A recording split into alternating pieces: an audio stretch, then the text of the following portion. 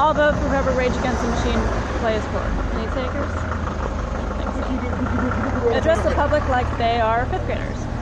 Never use big words. Dictionaries are heavy and words are for nerds. Do not enable nerdism because they'll question your authority too easily. Always dress like drab automatons or furniture. Furniture look is really in right now.